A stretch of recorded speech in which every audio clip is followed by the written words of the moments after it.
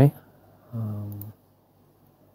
So I recently put together this Ascii shader. This is for Unity URP. I coded this in version 2019.4.30 on Unity URP. And so I was just showing here how to set up the render feature that I created for this and to drop in one of the font assets that will present the Ascii shader here. So here I'm just playing through some public domain video that I got online and showing me scaling through the iteration setting of my Ascii renderer. So what's happening with the iterations is I'm actually downscaling and upscaling using a box filter. And now I'm playing with the font color strength and backing color strength, which allows you to modify the colors that are used by the Ascii renderer. So this iterations again, you can scrub back and forth here to downscale and upscale. The more iterations, the stronger the blurriness factor. It's sort of similar to how you might create a bloom, and that helps reduce noisiness in the final Ascii render. I've also set up a variety of different aspect ratios that you can use. This asset is publicly available, by the way. It's on GitHub and will also be on the Unity Asset Store, and it's also on my Patreon. So you can scrub through any number of columns if you have a particular look that you're trying to emulate. Personally, I prefer a higher column count. I think it makes the result look a bit smoother with an iteration setting around 2 or 3. And then for lower column counts, I prefer a slightly higher number of rescaling iterations.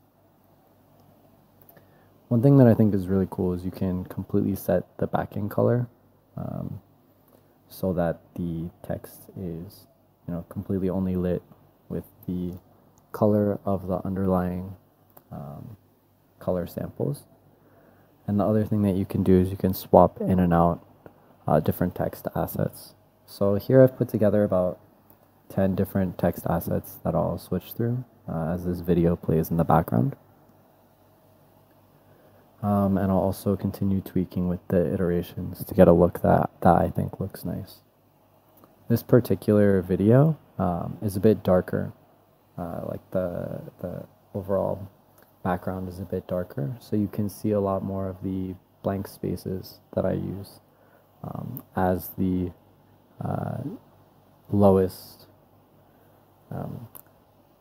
character in the Ascii color set, but you can adjust the brightness and things like that by using the post-processing component or by directly increasing the brightness of your original content.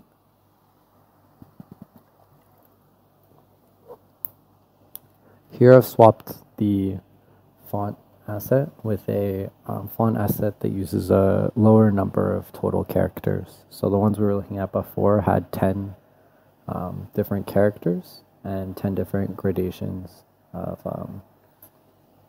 of brightness. So here we swapped to the Montserrat Ultra Bold with only 5 characters, and then we're swapping back to one that has 10. So the important things that you need to do when you do change the font asset is adjust the number of characters field and also the font ratio, which I still need to do here. And here I'm just playing around a little bit more with the backing color adjustments and with the number of iterations as I swap in and out these different text assets. So you can see that using different text assets, these I got from Google Fonts. They're licensed under the OFL, Open Font License, although one of them I believe is licensed with the Apache license.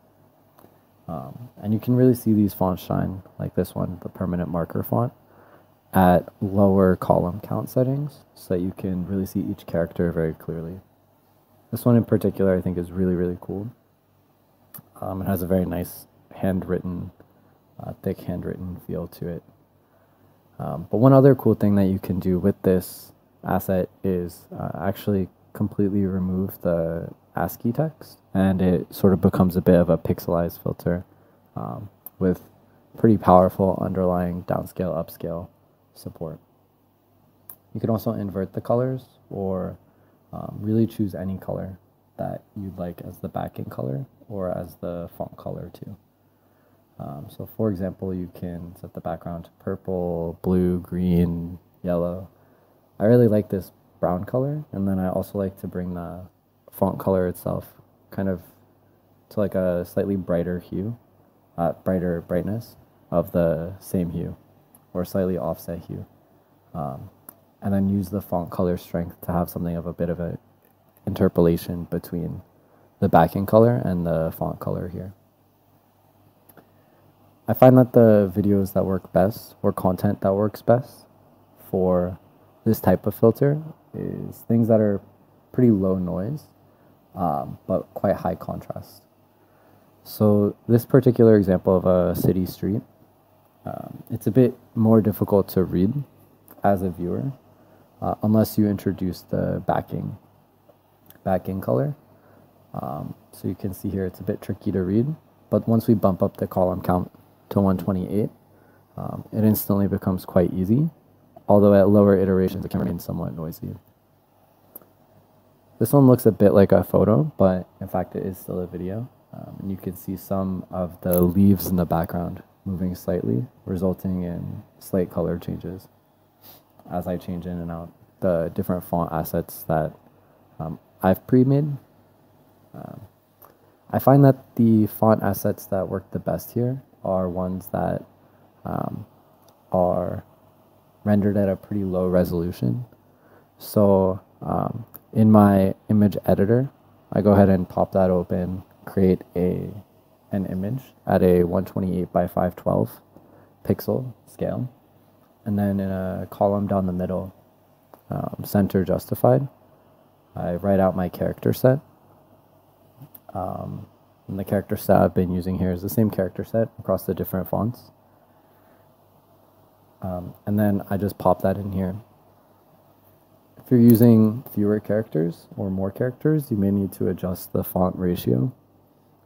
Basically, that says at a 1 to X or 1 to what ratio do you have your characters within your texture sheet. So since most of my characters here are at about of a 1 to 3 ratio, basically running down the middle third of the 128 by 512 texture, then I've been keeping this at 3, but you would have seen earlier I adjusted the font ratio to a ratio of 1 for that character set that only had 5 characters. The version of Montserrat Ultra Bold with only 5 characters. One thing that I think is really cool is bringing the backing color strength all the way to 1 with a black background.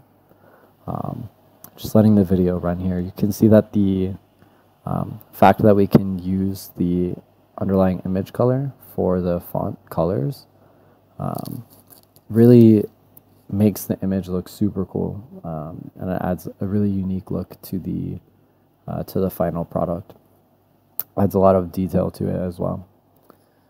Sometimes I'll swap back and forth between different iterations, trying to find the setting that looks, kind of gives the best balance between detail and between noise. Going too low can kind of just give a really nice sort of background filter. I think it would look really good in, like if you have a Ascii style game and you want to use a filter like this to filter the background when you pop open a UI element. I think that would look really cool at a lower number of iterations, or sorry, higher number of iterations, bringing the downscaling further. So I'm just going to zoom in. I want to show you this particular font at a slightly higher level of detail, so you can really see the details of this font. I find that fonts that are bold or ultra bold fonts work really well. And I also find that monospaced and display fonts work quite well as well. Here I'm just playing with some of the post-processing effects.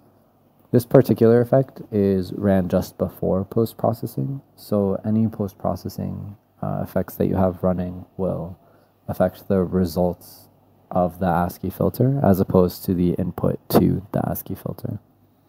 I did that because I found that executing the Ascii filter using the after post-processing texture was causing some noisiness, even when leaving the camera in place and looking at fairly simple scenes.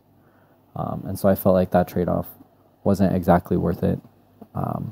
And so at this moment, I've restricted the rendering pass event to just before post-processing. Although I do have a branch on GitHub that supports after post-processing as well. Now this is showing off the pixelized version of this filter. It's really cool, I think, and you can bias the backing color to any backing color you'd like, and in different scenes you may need to adjust the iterations to get a kind of level of detail that looks quite good for your particular scene. I think we'll just let the video run for a little bit. This particular font, Sigmar 1, has a really cool @ sign, in my opinion, as does the Modak font that I've also included in this package.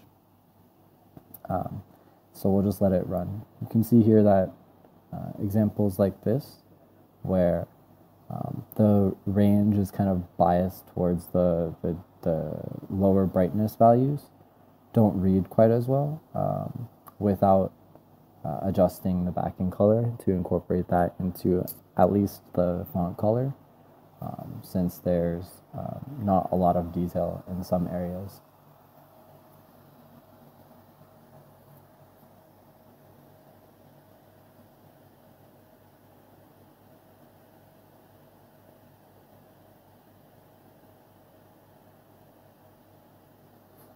I really like using these soft brown colors. I think that they look really good. And I also like playing with the aspect ratios. So in this example, you can see that you can use either a 16:9 aspect ratio from the enums I've set up, or a 9:16 aspect ratio for the, I guess you could call them pixels, Ascii pixels. Although one thing to keep in mind is that at the narrower aspect ratios, you can end up with the edges of particular characters getting clipped off. That issue is not really present at the wider aspect ratios due to how I'm calculating the UVs of the sampling for the character sets.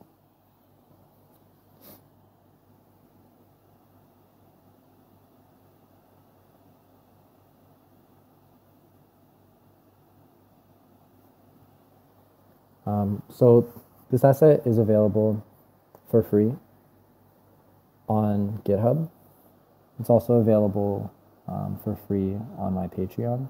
I'll include links in the description below for both of those, so that you can download it and use it in your project if you'd like.